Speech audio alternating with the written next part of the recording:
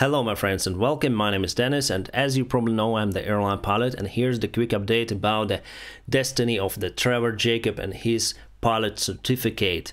If you don't know the guy, so here he is. This pilot, athlete or YouTuber crashed his plane on purpose.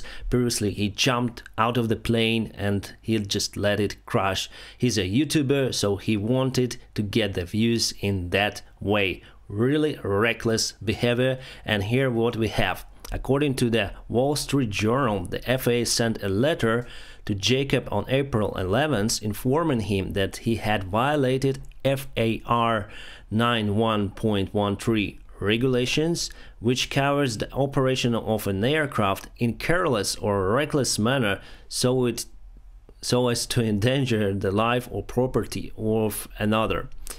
FAA has ordered Jacob to surrender his private pilot certificate.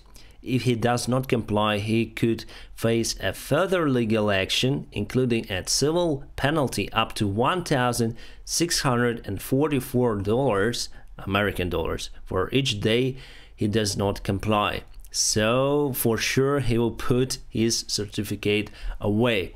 Whether he will be followed by legal action further, because here they say that he endangered life or property of another, so I think he could be convinced in endangering someone's life, because there were some of the buildings around this area where he jumped from his airplane, and yeah, this actually proved that he jumped and he crashed his plane for purpose, for views.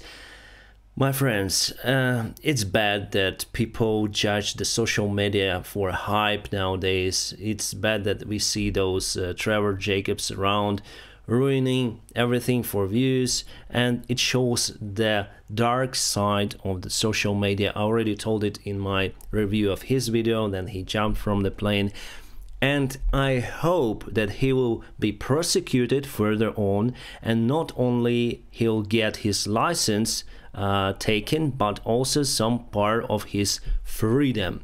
I hope he'll be jailed for that, just to show to other guys that you don't need to perform like that. So flying is not for irresponsible persons, my friends.